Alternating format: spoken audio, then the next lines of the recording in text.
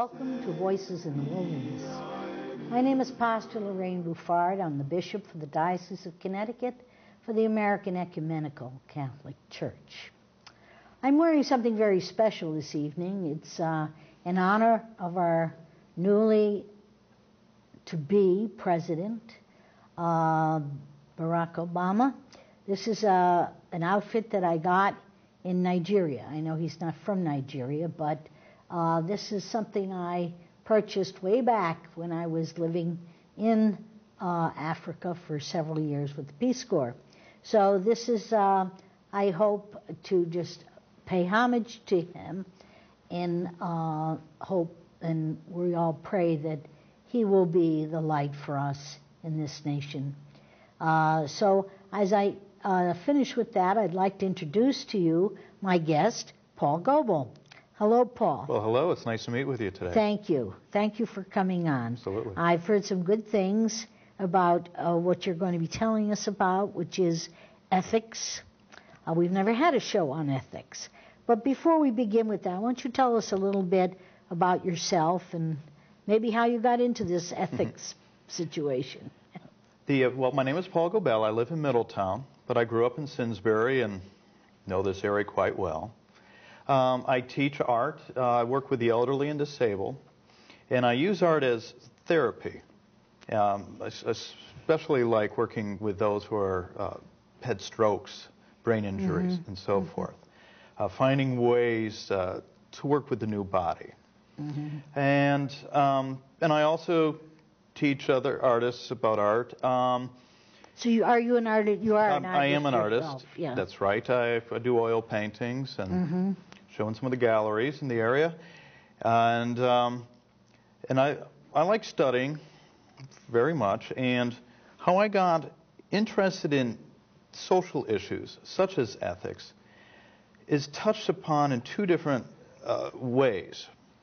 One way is the time that we're living in. And we're in a culture of many different groups. We're going through cultural shifts, as we have seen over the last 8 years. Some major shifts have occurred. There is a theological battle that is transpiring in America today. And the trumpeters of this battle is the religious right. And there's a conflict with a free nation, a nation made up of many different beliefs, practices, and ensuring that freedom. And to the contrary of conservative religion, well, that's a conflict. And so I felt those sparks between the rubs flying. But on the other end, what draws me into it is through the study of art.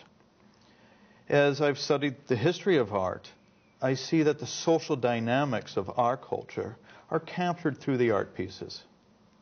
It's delightful when we actually start looking at a piece of art through the social prism, looking at that time period and how it's conveyed, instead of worshiping the artist. Of course, museums and galleries trumpet the worth of that artist and helps us respect that particular artist. But I'm drawn to that time period. What fed that artist? And so, as we know, we've gone through many shifts in art as well as our social identity and reality in our course of our history. And, well, ethics is certainly part of our cultural identity, social rules. How do you do you separate ethics from morality? Actually, I do. You do? Okay. You know why?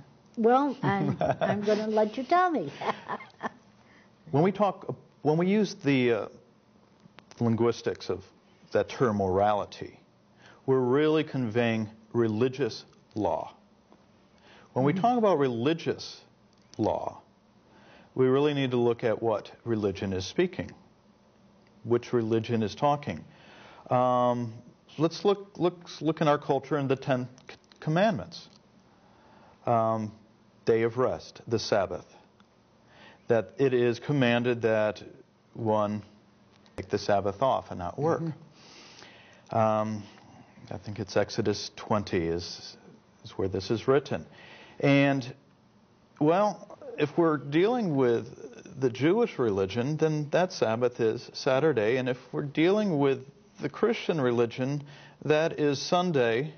And if we're going to be fundamentalist about it, then we're sticking to the letter of the law, which includes the penalty for breaking the law,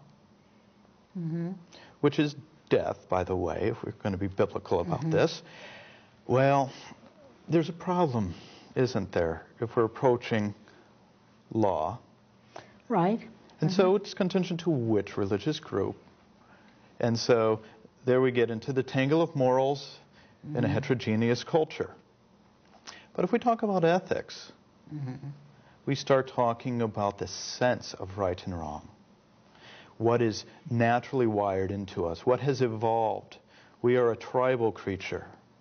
And as such, we have a sense of what it means to interact with the others amongst our group. That sense is a little different than what is taught through Sunday school. It is dealing what is natural and intrinsic. Would you say that there are some things that are universal with all cultures and religions that would be ethical, an ethical premise? We do deal with the killing of others. That is absolutely something that hits deep into our consciousness. And so the dignity of human life. The dignity of human life. Now, when we get into the social reality of a culture, that dignity, that value starts to shift. And there's also a difference when we're dealing with our own tribe versus the other. Why? What's happening? Why do we value human life when it's dealing with somebody who's like ourselves? But we tend to disregard it when it's another group, another ethnicity, another nation, another religion, the other. That's a paradox, isn't it? Ceases to be human. Well, that's when we have to dehumanize what we want to get rid of. It's also, and we can get into some studies on gender and how the brain is created. But first, let's look at how we, as a tribal animal, operate. We want to protect our own, and we feel defensive, or at worst, offensive towards the other tribe. We're looking for food, we're looking for water, we're searching for that power. And we dehumanize so we can do the action to gain that power. And we are an old creature, been around a lot more than just 6,000 years, I'll tell you, and it's just instinctive. I was at a restaurant in Rocky Hill one morning at the beginning of the war in Iraq. And a local man who I've recognized and have spoken to and know is respected in that community is talking about the war. And we're sitting at the counter, so it's kind of a conversation that started to open up to those seated. And he uttered, "Let's just bomb them," referring to the Iraqis. Oh, well, I felt a little anger surge in me. So the 3-year-old girl in Baghdad, let's just kill her? Sounds immoral to me. He's speaking publicly in front of his community, to people who know him, and he didn't have the sensibility, the common sense, to realize that he just dehumanized people. Now,